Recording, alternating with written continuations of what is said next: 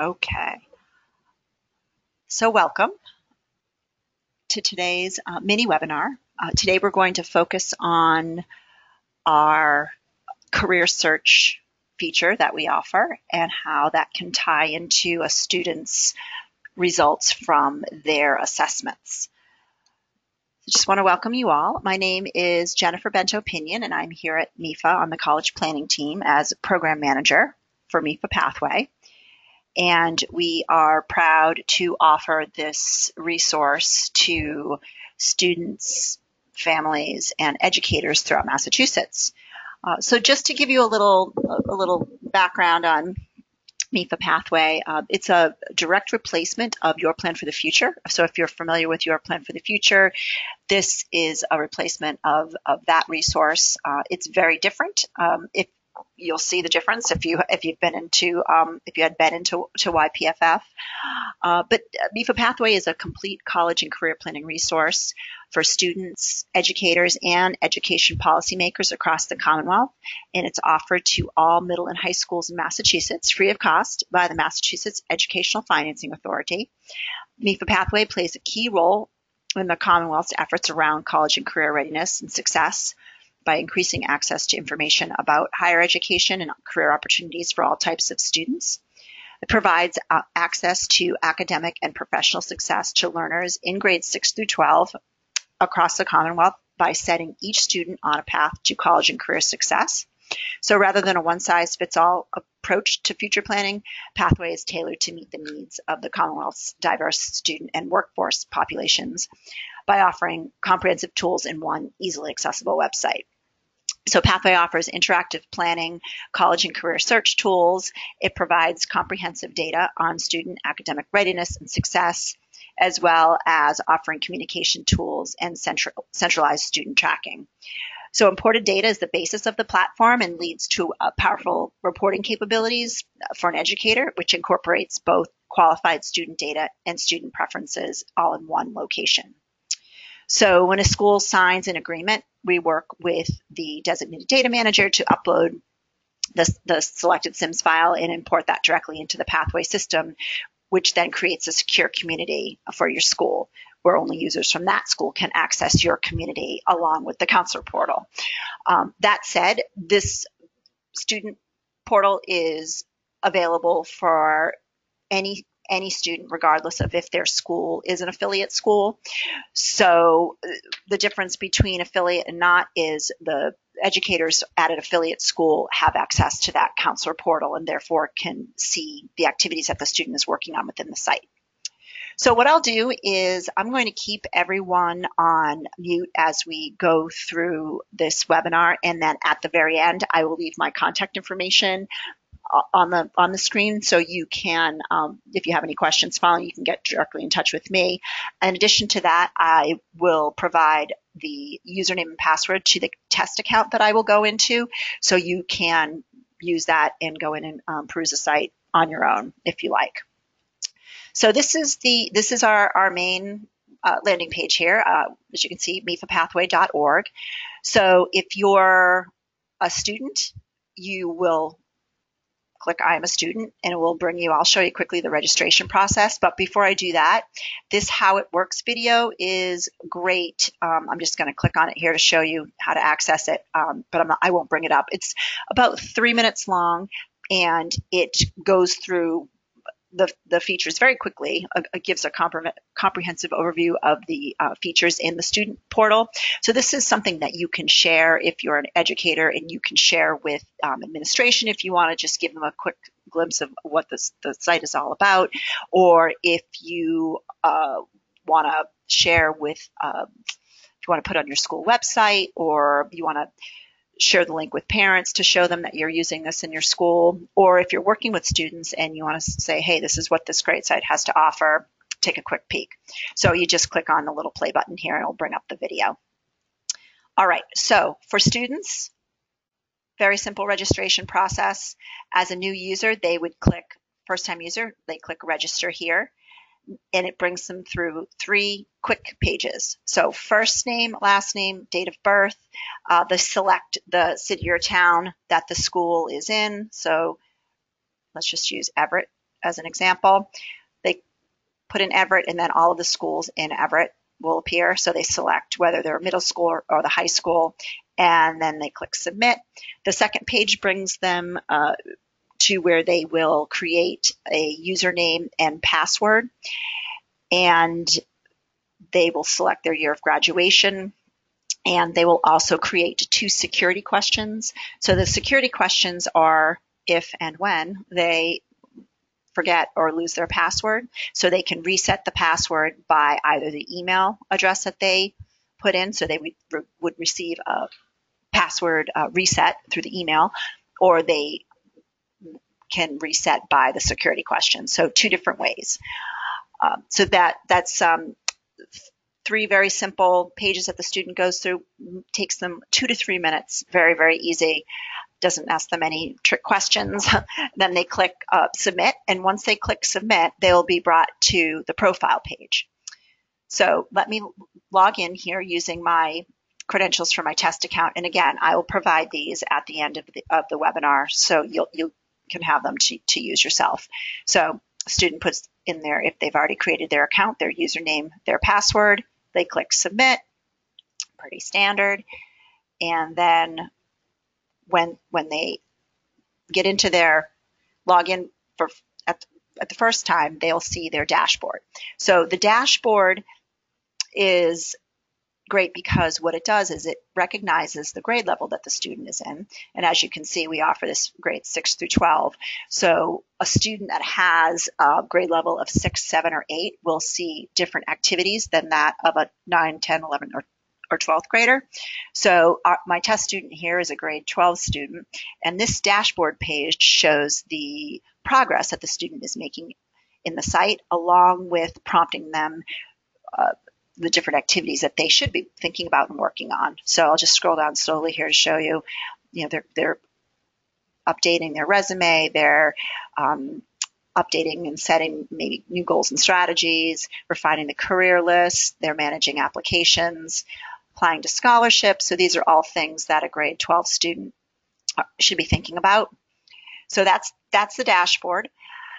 But we're going to focus on, in this session here, we're focusing on the career piece. So I'm going to click on Discover Careers.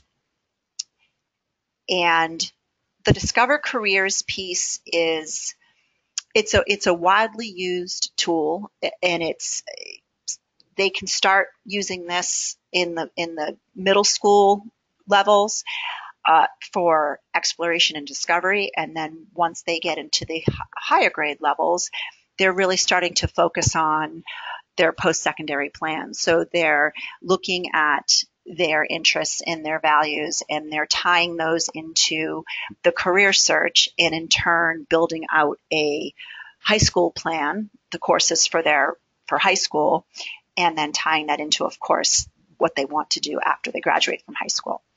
So I just clicked on Discover Careers, and now I'm going to just scroll down here.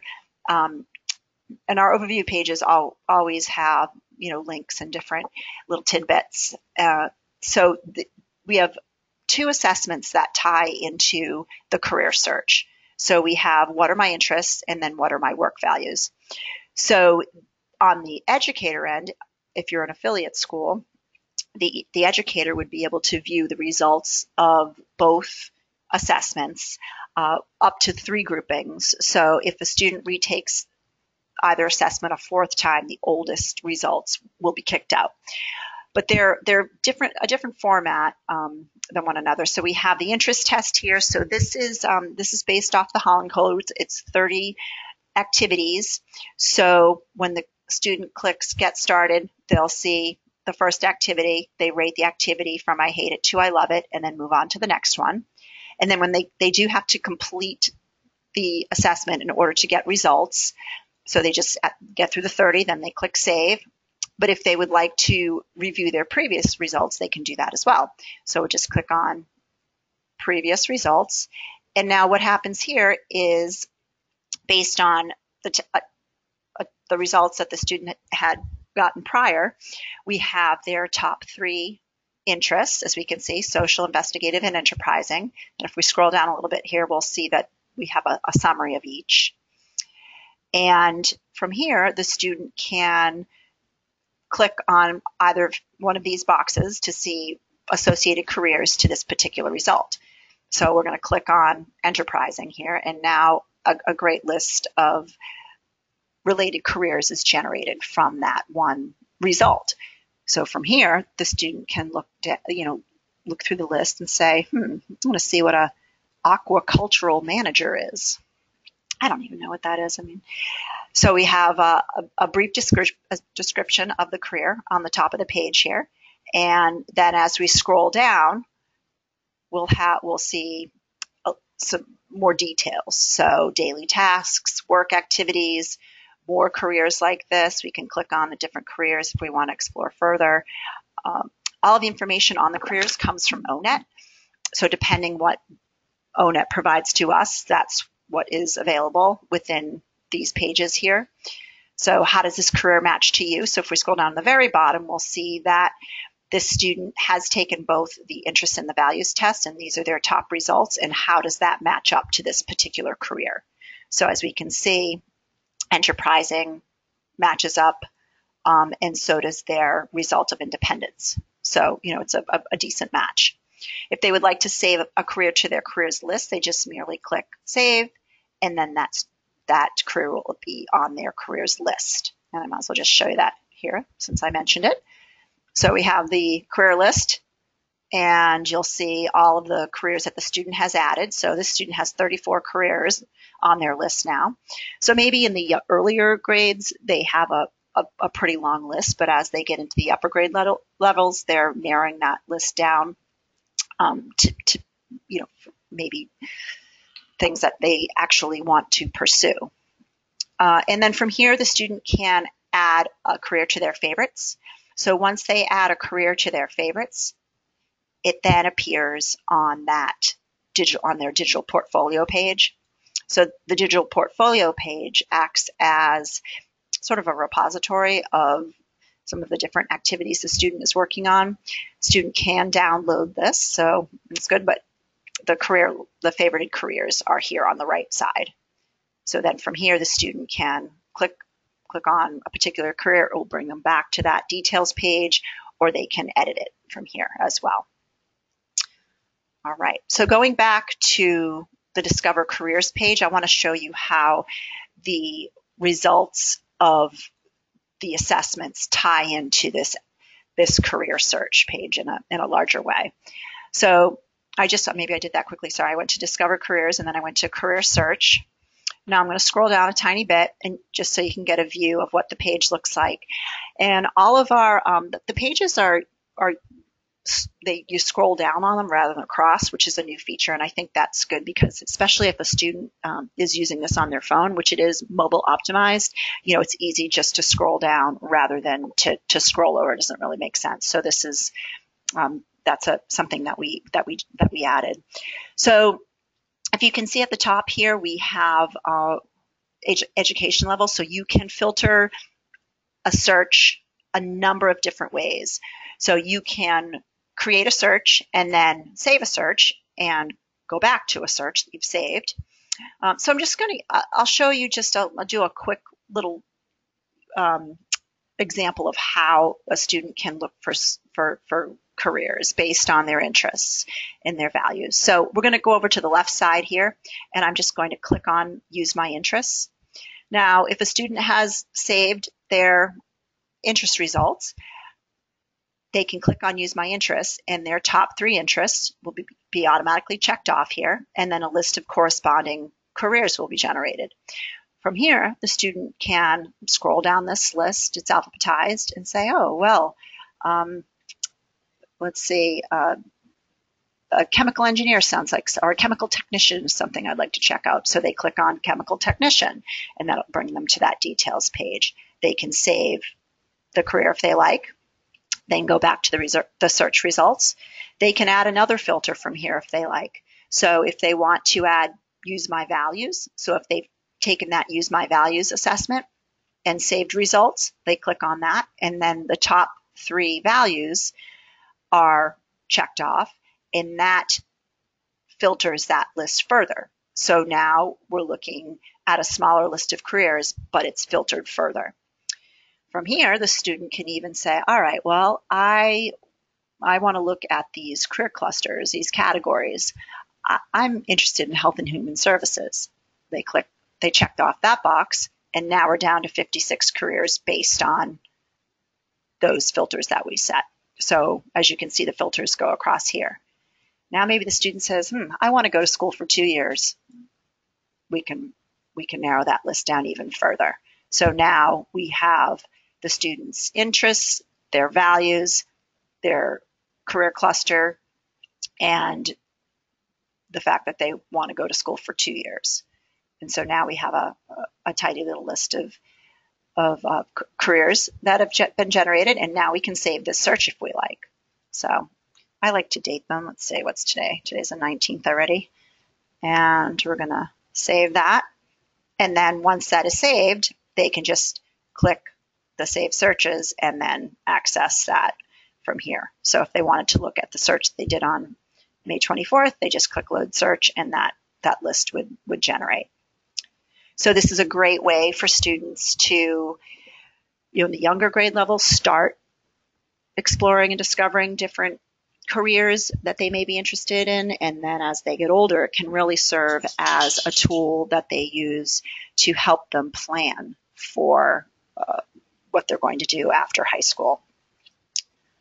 So that about does it for the career piece. I'll leave my contact information on the screen here. Feel free to reach out if you have questions. If you're an educator that is interested in using this great resource at your high school, certainly get in touch with me.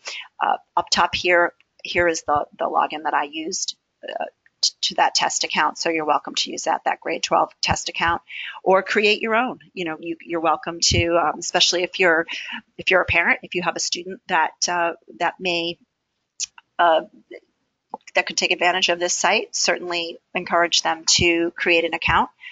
So here's it's mefapathway.org. Then they click I'm a student, and then here is the login for the test account. All right. So that concludes our mini webinar for this afternoon. I thank you for joining, and again, reach out with any questions or comments. All right. Thanks so much.